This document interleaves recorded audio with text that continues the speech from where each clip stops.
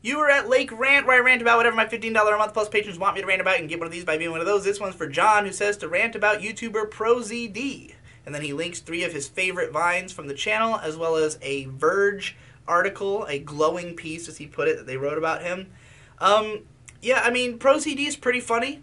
I've seen a bunch of random... I mean, his videos are like 10 seconds long for the most part, so I can't really say that any of them have particularly like stuck with me or been something I revisit. You know, I don't watch a ton of comedy videos on YouTube. I don't really sub any comedy channels. I mostly watch like analytical stuff or like news or things like that. Just stuff that I can put on every day. And the videos are so short. Again, like, it's not a style of video I really consume a whole lot of. I don't really go out and seek like short form funny videos on YouTube. And you know, it's anime jokes and stuff, but a lot of it is fairly like surface level. Not to knock him, I think he probably knows a pretty good amount of anime. It's just like, this is accessible humor for the average anime fan. Some of it works really well. You know, he seems like a cool guy. He seems nice, level-headed. He seems like somebody who's never really had any controversy or done anything dickish, you know.